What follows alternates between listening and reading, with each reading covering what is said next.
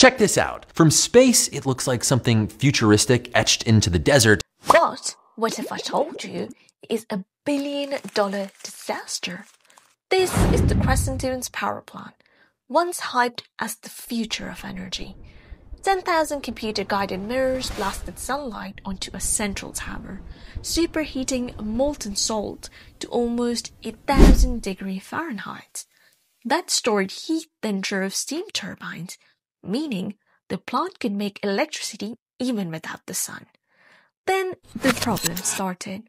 Long outages cut power production nearly in half. It sold electricity at $135 per megawatt hour, while other solar farms sold at just $30.